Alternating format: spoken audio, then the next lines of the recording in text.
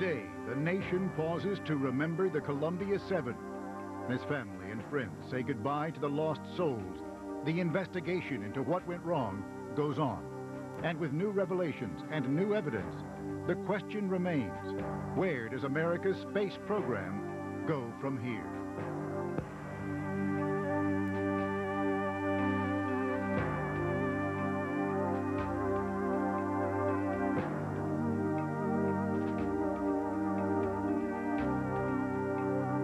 MSNBC World Headquarters, here is Forrest Sawyer.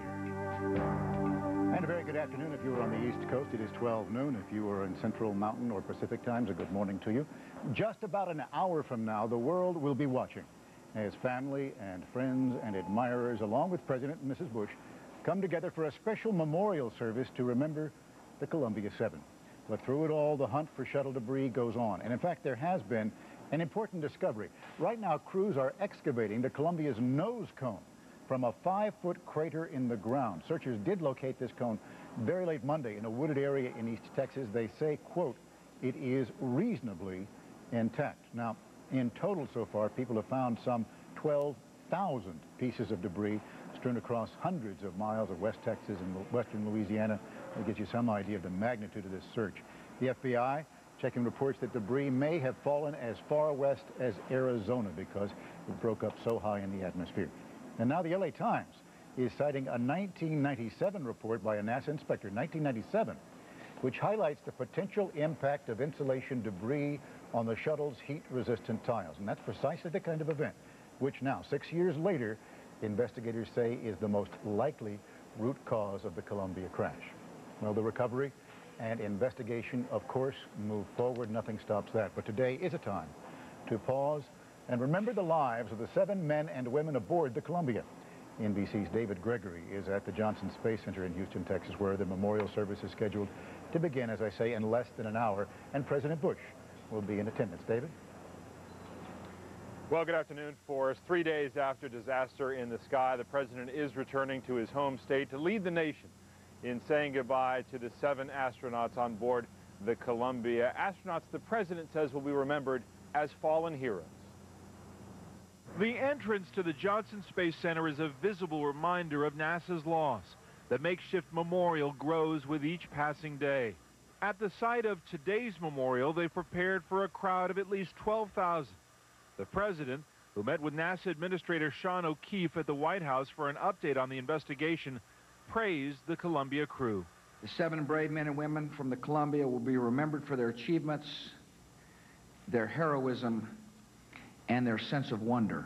Just want to come down, say thanks. Here at the Space Center, another Bush, the president's father, toured Mission Control and tried to buck up a wounded NASA family.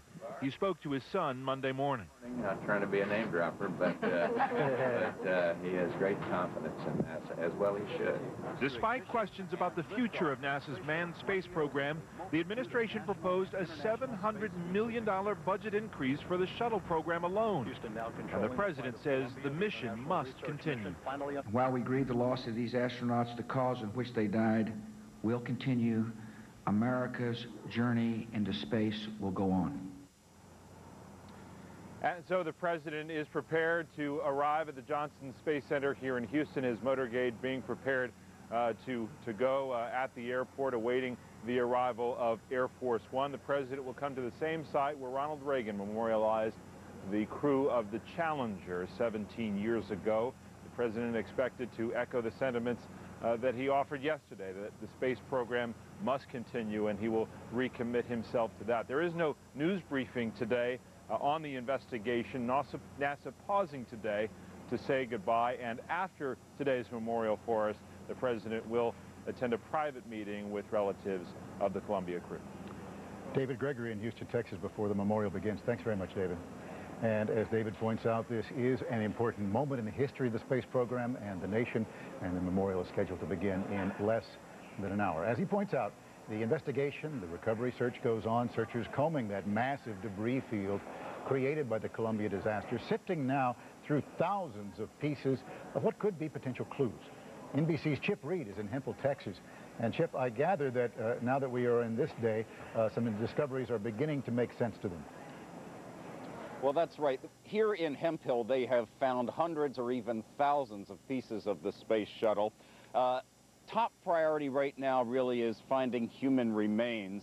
And they have found at several different locations in and around Hemphill human remains, and they're going to be bringing in dog teams later today to help them with that very grisly job, but that really is the top priority. They have also, as I said, found quite a few pieces of the space shuttle itself, and that nose cone we've been talking about, let me give you an idea where that was. Across this creek and about 75 to 100 yards through that East Texas thicket over there. They took the media, a small group of media over there a little while ago, and you can imagine what an adventure that was, getting the media with their cameras and everything else through that brush and through the thicket. I'll tell you, though, Forrest, it is not quite what it had been described early on by some local witnesses who found it. It is only the very tip of the nose cone, as far as I can tell. There's no evidence that it contains any parts of the cabin itself or any parts of what the astronauts would use to control the spaceship, as initially was reported. You could fit that entire part of the nose cone back there in the bed of a pickup truck. It's a good deal smaller than when we had initially been led to believe. But it is still a very significant find. Any large piece could help them determine, at least in some small part, what happened here. Now, today they're expected to have about 600 searchers out there. Plus, I'll tell you, there are a lot of local people out there doing it on their own, looking for pieces. Over here, this is the home of the man who actually, with the help of a couple of neighbors, found that nose cone back there. He has found dozens of pieces himself. Now, officials have discouraged local people from getting involved in the search themselves, but the fact is those people have really found quite a bit of the shuttle. In fact, without them, they probably would not have found the nose cone because, in fact, the official searchers had already searched this area. He went in there later on with his friends, and they found it. I think the people who really know this area sometimes are the ones who know how to get into areas that other people just can't reach. Forrest? Chip, you've been following this from the beginning, and you remember the kind of confusion that there obviously was at the beginning and trying to get the agencies to work together. It sounds like it's as difficult as it is running more smoothly now. It is running quite smoothly, I think. They have about 100 volunteers and 500 official searchers out there today. They said that they had some people out there even before dawn today. They said that they actually found some human remains out there. How they would do that in the dark is hard to imagine, but that's what they claim. But yeah, I do think things are going pretty smoothly. It's a matter of routine. They get out there and they just cover as much area as they can each day. But the difficulty, as we just found out walking through there, it's almost unimaginable. In fact, it is unimaginable. You could not possibly find everything in that kind of thicket. It would just be impossible. You would have to bulldoze the entire area to find everything, Forrest. East Texas Piney Woods. Chip Reed at really the center of the search is in Hemphill, Texas. Thanks so much, Chip.